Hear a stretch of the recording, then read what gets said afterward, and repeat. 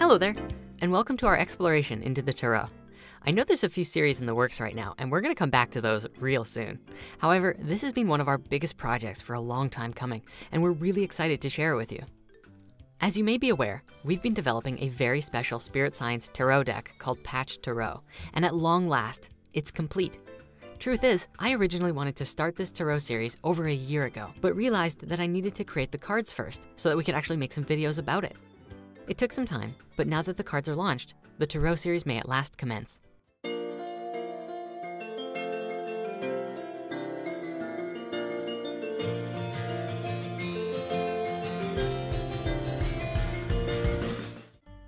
A lot can be said about what tarot is and may change depending on your perspective and relationship with it. Our understanding is that tarot is a pictographic, card-based diagram of everything in creation, the visible and the invisible, the known and the unknown. We consider it to be an ancient science rooted in Hermeticism, Kabbalah, and other ancient symbology. However, and one of the reasons why tarot is so controversial is that there is virtually no historical evidence linking tarot cards to these ancient sciences and philosophies. Yet they all match up so perfectly that it's more than a little mind-blowing. You see, tarot actually originated in the world sometime in the 14th century Europe. And herein, it was a simple card game fashioned in a make-your-own-adventure style of game. It was not thought of or used as any form of science or thought sequence other than a way for aristocrats to enjoy themselves in their spare time. And yet, sometime after its initial adoption in Europe, a few clever esoteric scholars recognized certain patterns within the tarot that allowed it to be developed in relationship to the established esoteric understandings at that time.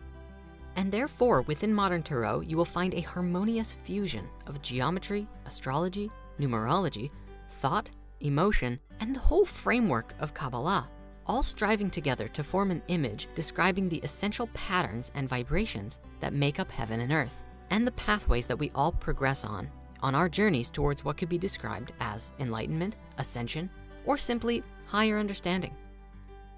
In a more geometric sense, these cards are said to depict a flowing toroidal field, showing how the four elements flow and move together through a torus, from singularity to singularity.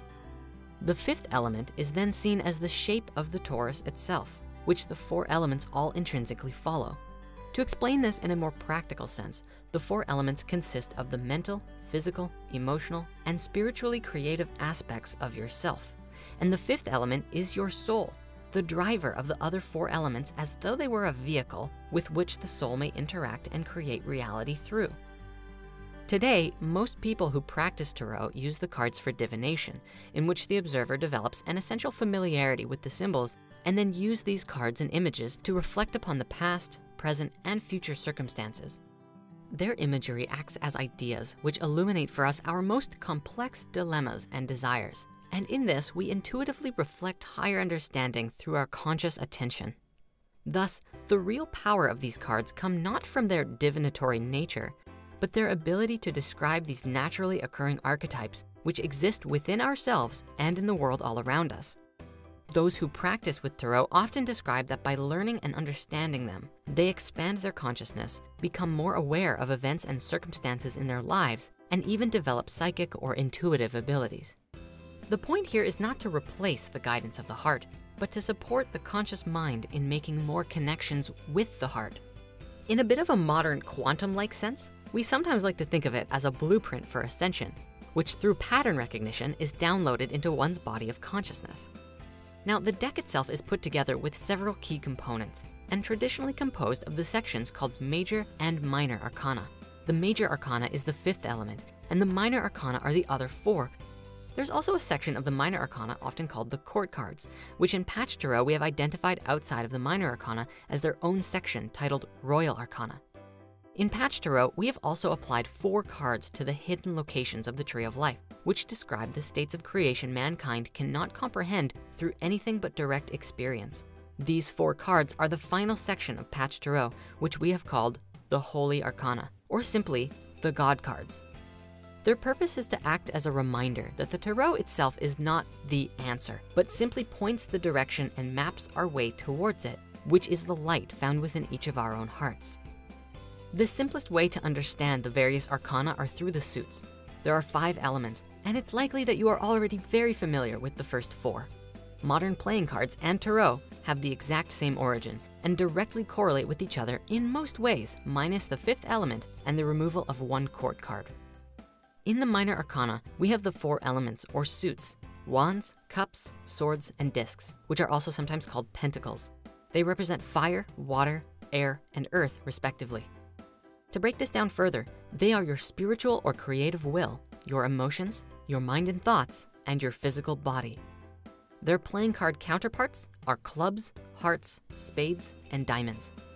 Each of these 4 elements can be further understood by looking at the 10 number cards, which sit upon the 10 sephirot on the tree of life, and follow the essential numerological pattern from 1 through 10.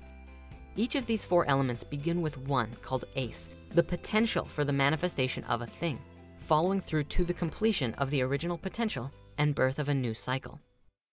Now, within the Royal Arcana, you will see the familiar court cards of a playing card deck, but with the addition of a younger female energy, which had been removed from playing cards. Jack, Queen, and King in Tarot are called the Princess, Prince, Queen, and King, although they have many other names across a variety of decks, most commonly Page, Knight, Queen, and King. Despite this, the pattern is always consistent to youthful male and female and matured male and female. The significance of the Royal Arcana is that they each represent their element within each other. The princess is earth, the prince is air, the queen is water, and the king is fire.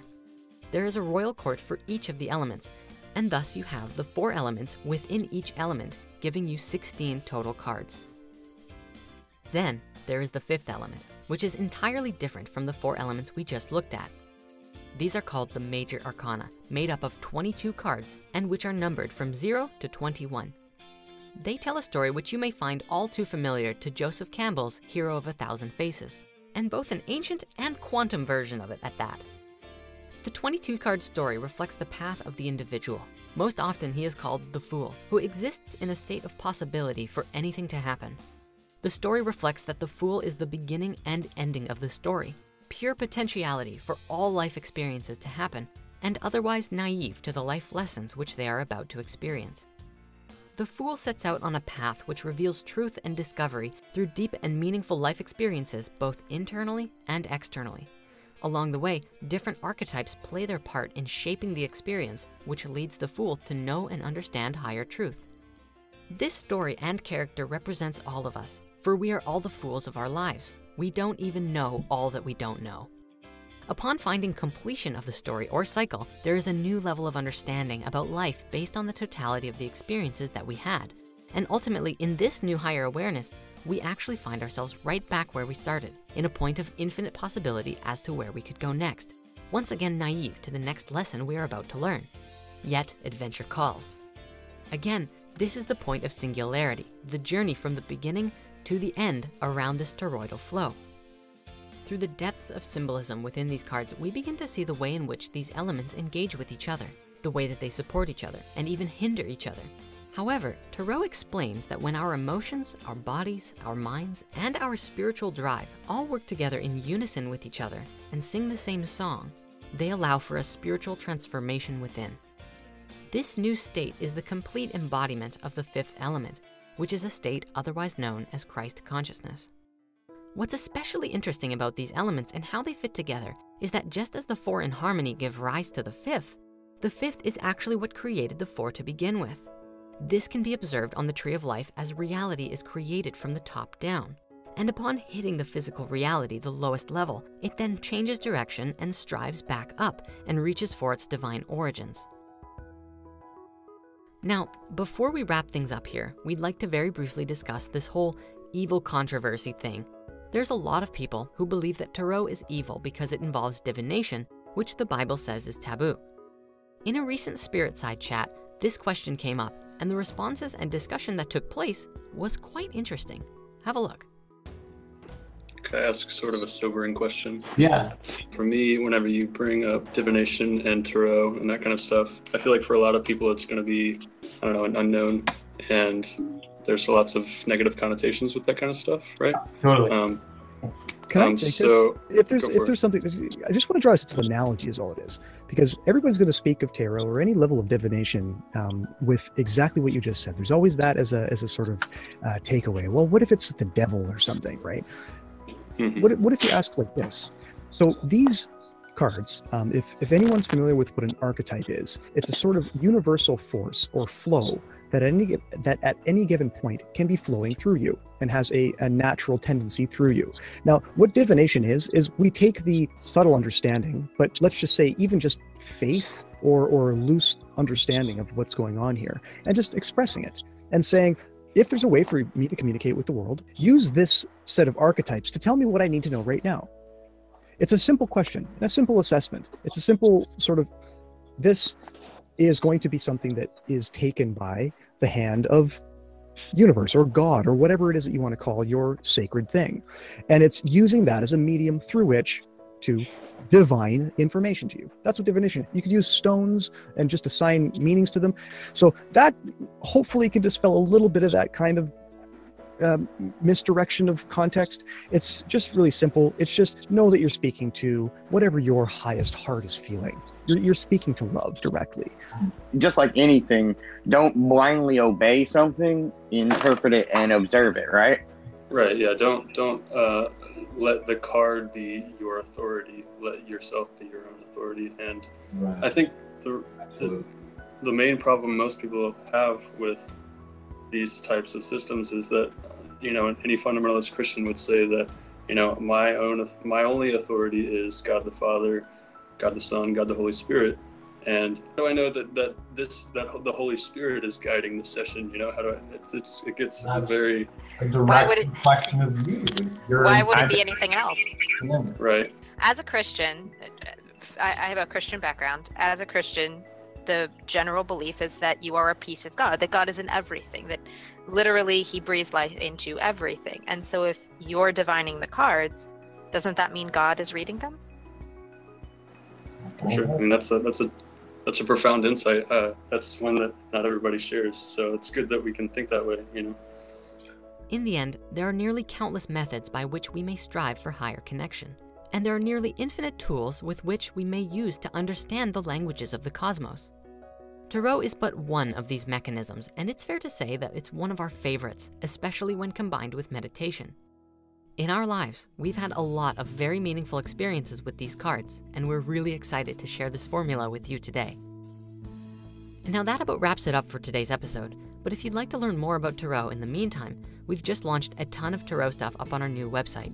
Along with the card directory and informational sections, you can also visit spiritsciencecentral.com/tarot to jump in on our Patch Tarot launch, which comes with a free download of our 600-page book of Patch. We are most certain you're going to love it. Also, we'd like to give a special thanks to all of our Patreon supporters who have been uplifting our studio and the continuation of Spirit Science. We love you guys!